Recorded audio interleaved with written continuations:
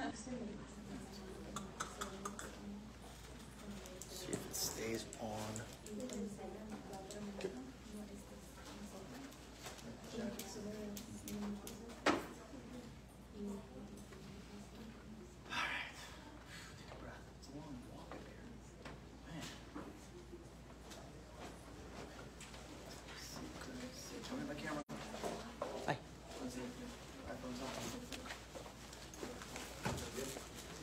Good on time?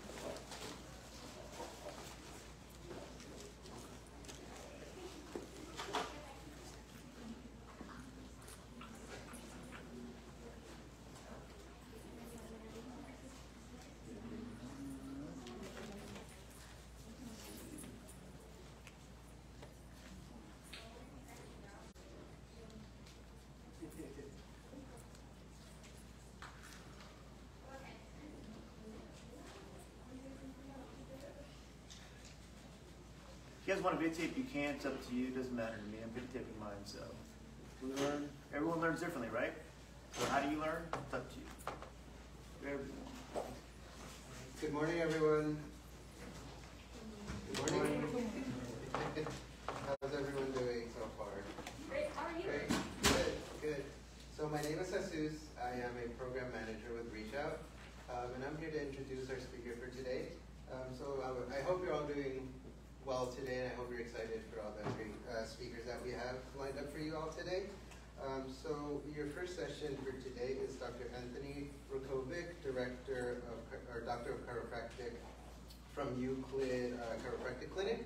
So just so you get to know a little bit more about Dr. Rukovic, ever since he was a student here at UCR, he studied here for 4 years and graduated with his BS in biology. And he knew he wanted a profession like chiropractic or being a chiropractor, where it would fit in with his personality and his need for a good work-life balance. So now, as a chiropractor for over 20 years, he enjoys paying forward his experience and knowledge to students like yourselves who are willing to learn about the healthcare industry. So without further ado, let's give our attention to Dr. Tony, and then he'll take it away. Okay, perfect. Okay. Been a chiropractor for about 22 years now. It's a long time. Who's 22 years old? Nobody, right? So you have a long time to go to find a profession. When I talk about people at healthcare, I have interns in my office, one every semester that I do for the local high school and also the grad school and also sometimes university. A lot of them come in with an idea they want to be passionate in health, they want to help people, correct? Okay. This talk is about caring in healthcare. Why is there is a need for this? When you go see a doctor, have you guys seen a doctor recently? Anytime in the last couple of years? Anybody? I have. Okay. Sometimes they're very personable. Sometimes they're not. What does that mean? They communicate well with you. They have eye contact. You get to understand that they care about you. Okay. How do you know if someone cares about you? Your doctor, your family member, whatever it is. What's your preference? I don't know. Okay. There's different ways to do that. Different ways to communicate that to show that you care. That's the plan. When I do talk to a lot of seniors, my patients also, I send them to go see their doctor for an MRI because I do a lot of backs and necks, MRI, a shoulder issue or a foot issue. They come back and go, man, the doctor just didn't hear me. I go, what do you mean? They didn't listen to me.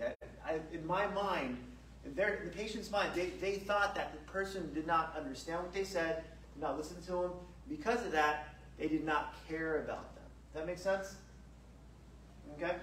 What's the number one way you can show you can care about somebody when you're talking to someone? What's the number one way, let me back it up, to show that you're paying attention? Yes? Active eye contact. Active eye contact. Good job. There you go. I give little prizes all day long. Here's a little bribery to raise your hand and participate. 22, sorry. Handed off my head yesterday. Okay. So, eye contact. And you go to your doctor, what does the doctor do? Here's an iPad, okay, Mrs. Sally, May, whatever. You have this problem, I see this on your paperwork, what's going on? And as you're talking to them, what are you doing? Writing stuff down here, versus listening to you the whole time. So that eye contact shows that person, especially older people, that you care. And if you care, that point, they're going to know, you're going to understand, you the doctor, you the nurse, you the assistant, you someone in healthcare, you're looking for help for, is there to be there with them to help them. That's all they want to do. One of my things in my office, I tell people, there's a sign out front, and that sign says, always comfort your patients. Always comfort your patients. Doesn't matter if you help them or not, if I help with their back or not. It's you showed that you cared, you showed that you comforted for them, you showed that you actually were there for them. Okay. What's another body language you could do to show that you care? Besides eye contact. Yes, ma'am. Non-verbal expression, so like smiling. Yes. Gosh, good one. Okay. So, everybody, how do you smile? That's not a smile. Can you get smile, seriously? Okay. When you smile, what does the person do? They want to smile back. It shows a sense of respect sometimes. Hey, I'm here for you, I'm here to help you. Okay. When you smile, it's a big way to show that you care. Eye contact's great, but if you can get to the point where you can smile consistently, it's a learned thing. I never smiled before. I was an introvert, quiet guy, study, head down, would sometimes even mumble. That I had to learn how to talk, how to smile, how to be compassionate with my patients over time, over 22 plus years older than most of you guys are. At that point, it took time to get there, but learn it as soon as you can. How do you smile at people everywhere? Practice. How do you learn how to walk? You have practice. You probably don't remember because you're too young. I'm sitting. Okay. So can we learn things over time? Practice them, even in a mirror, if you're self-conscious about it, so you get your smile down to get people to realize, hey, I'm open for you. I want to make sure I can be there for you. Which other way to communicate? What else can we do? Another way to communicate. Yes, sir. Active listening. Yes. What's active listening stuff? What does that mean? That's like. It's a lot of words for me. I don't understand that. It's well, basically, like what they were saying, like eye contact, and paying attention to like you're not talking while on your phone or anything. Good. Okay. Active listening is huge. Yes. Good job. Good job. Sorry, I almost forgot to get through. Okay. So yes, another way. Just now. Can hold off on it for now. You don't want. Something similar to what you said, but like I guess reassuring the patient something else, or the patient asking the doctor something, and the doctor reassuring that. So how would you do that? How would you reassure? If I said, man, I have back pain and it's been bothering me a long time, how would you respond to that? What would you say to that to help reassure them that you heard them? What would you say? Would be a follow-up, say, comment or reply or question. What would you say? And I could hear you thinking in there. I would say, man, that's not good. And my response, okay, you've had back pain for a long time now.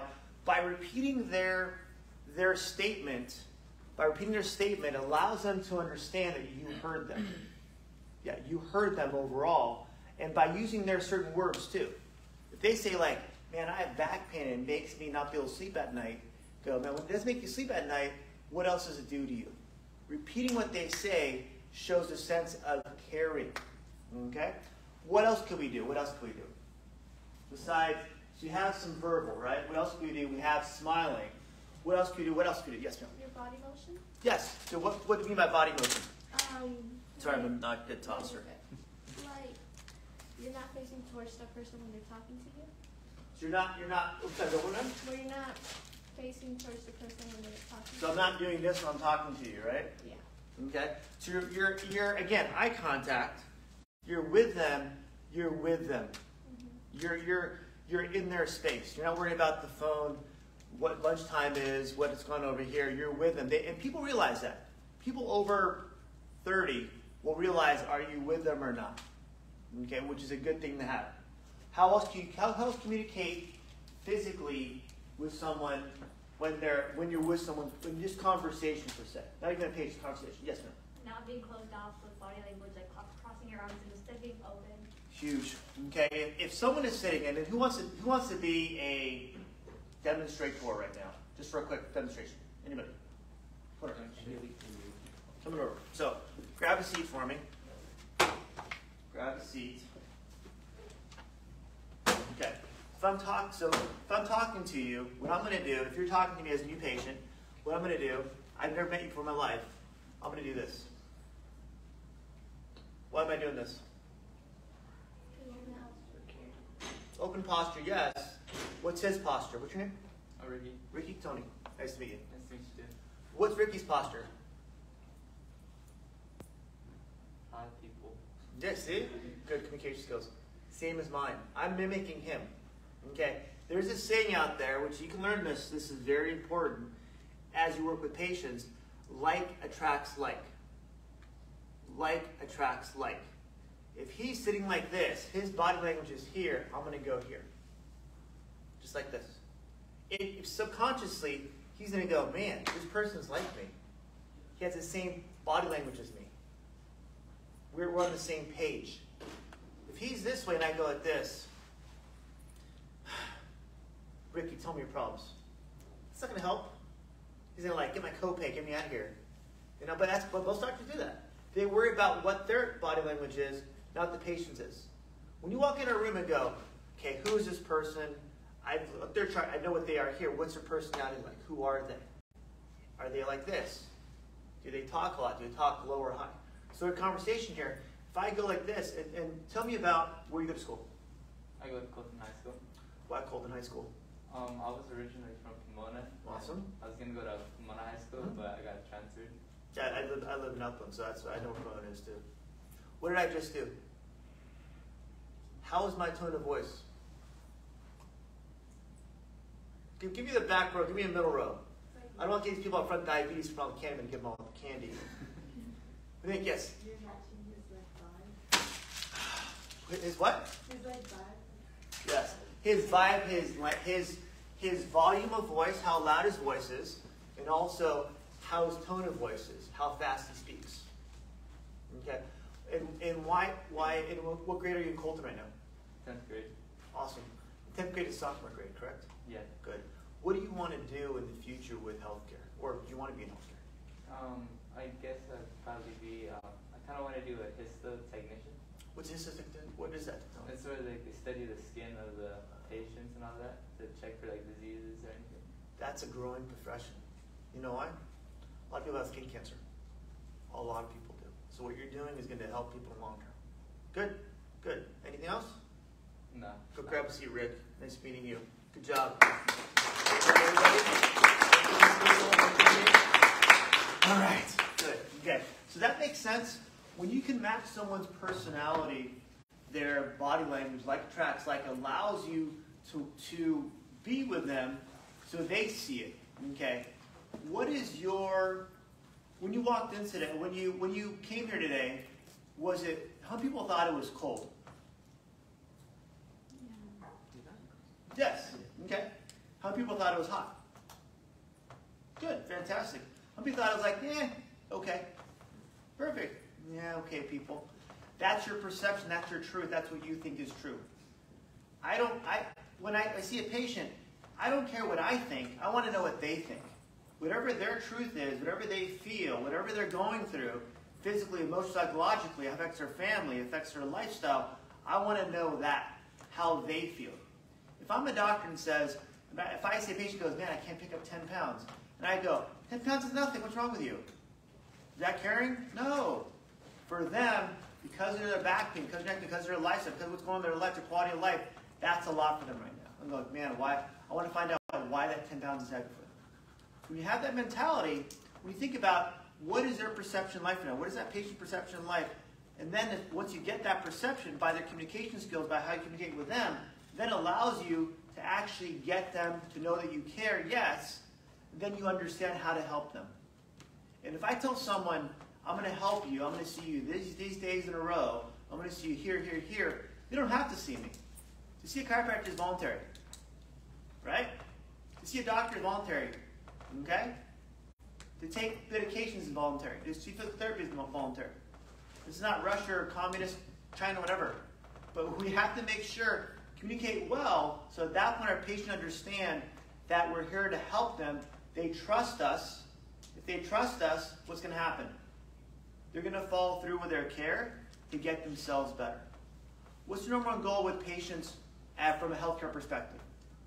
As a healthcare practitioner, I don't care what field it's going to be in, even skincare, what's our overall goal? What do you think? Give me some answers. There's not one right answer. Give me some, raise your hands. Stand up. Yeah, lawn care. Yes. Anything.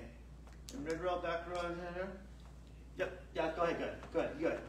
To help your patient, whether it be mentally, physically, or spiritually. Good. Another way to say that? Yes. Wait, another way to say that? Go ahead. You say your answer.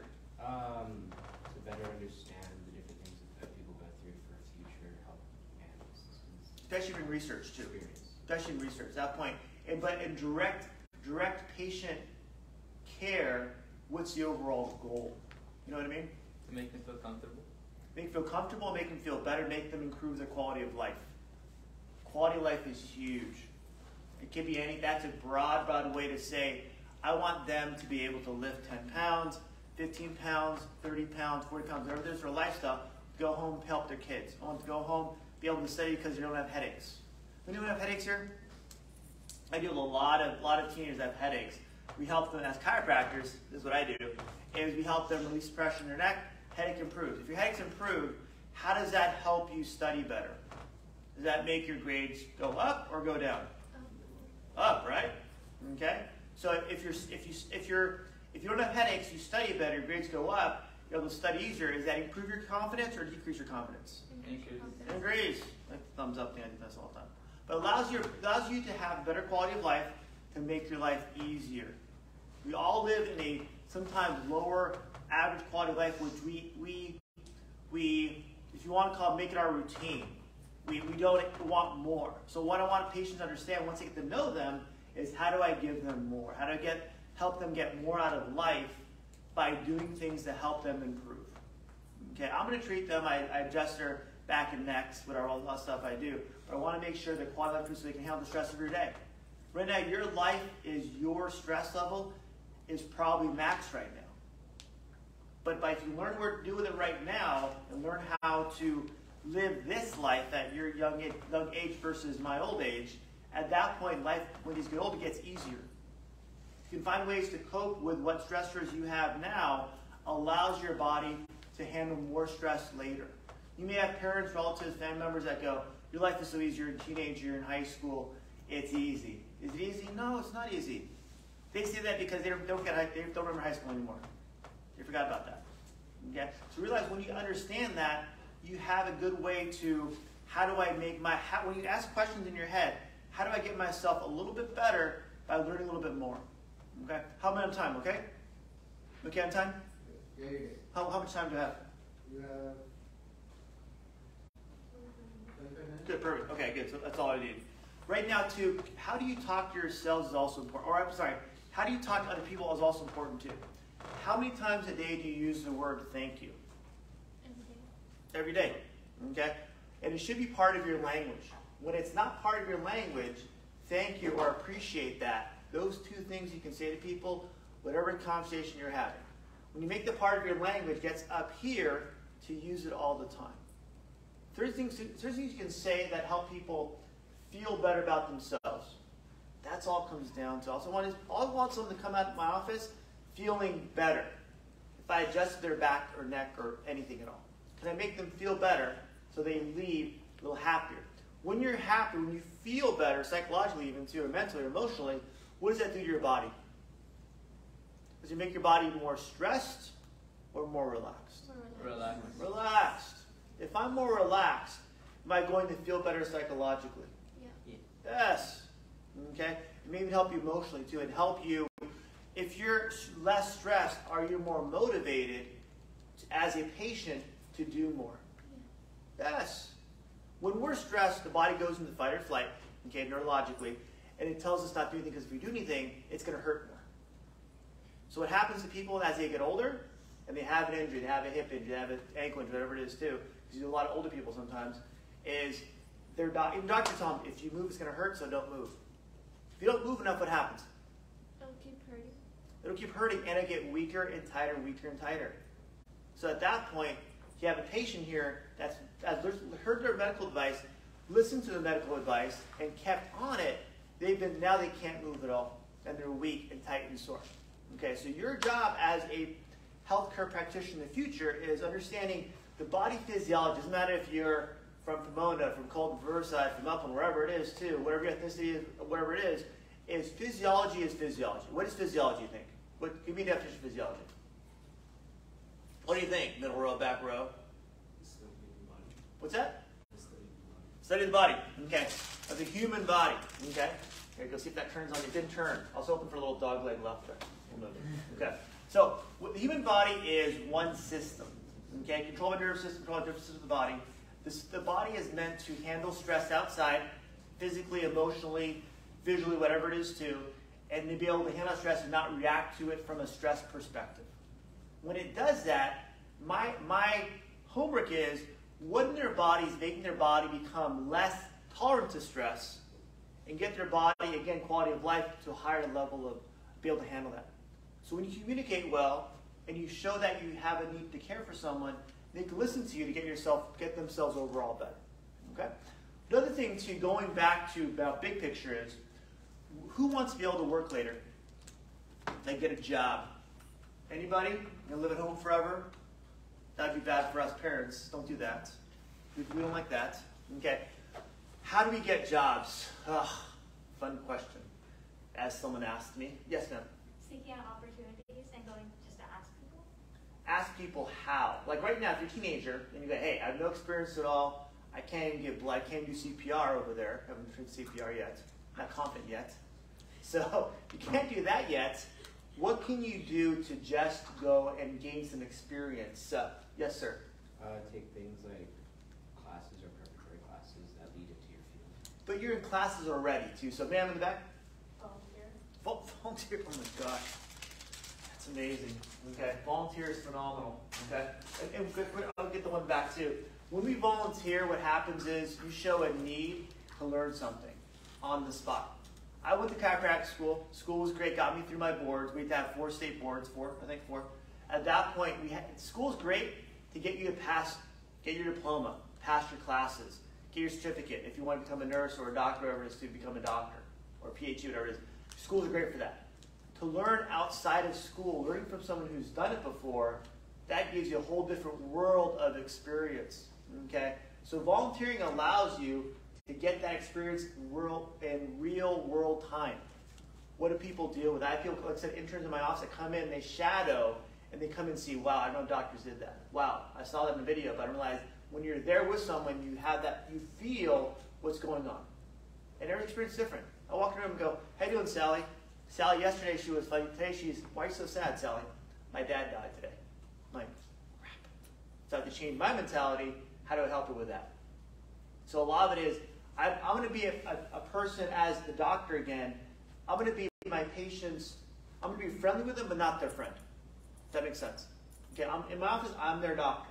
But I want to be personal with them to show that I'm friendly, make sure they understand I care about them again, too.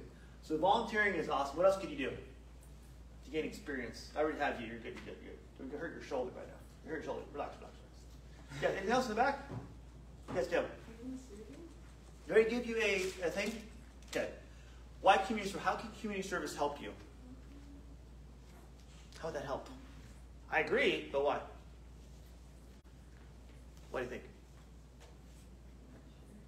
Community service is great because it allows you to meet people you may not have met before, maybe get some connections that way too, and you really understand how do we help outside of our own little hole.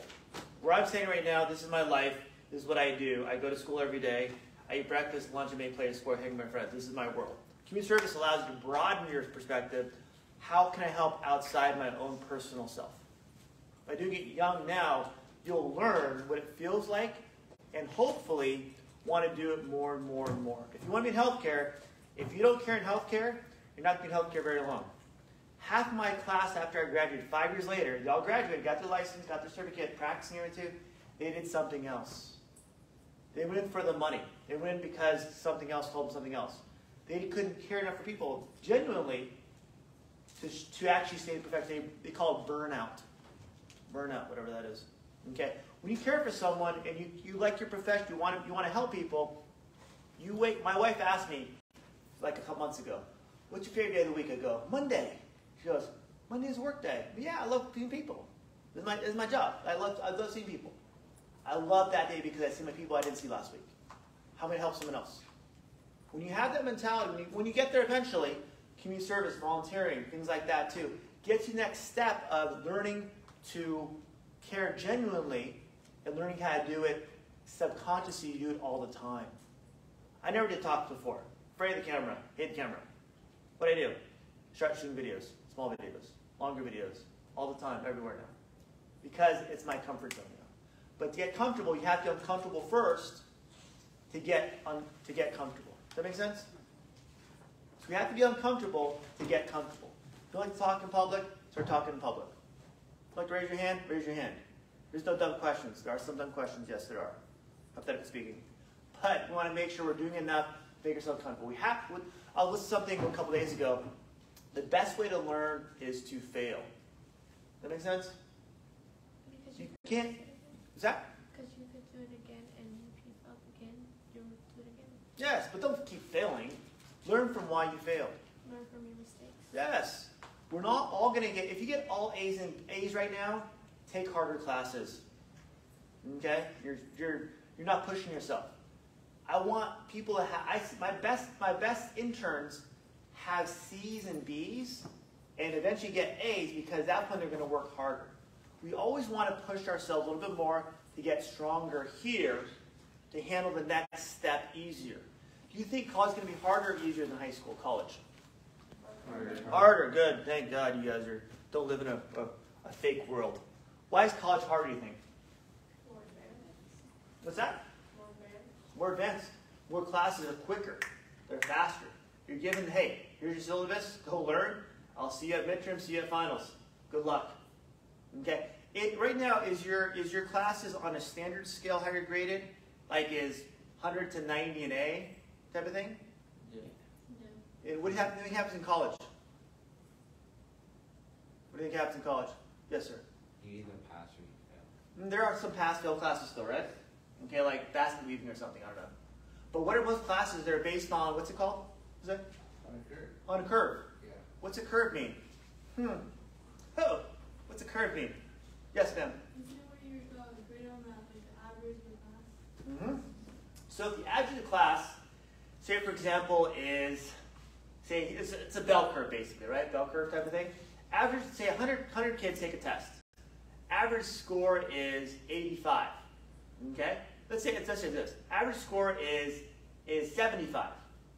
That's going to be a C, correct? Ish.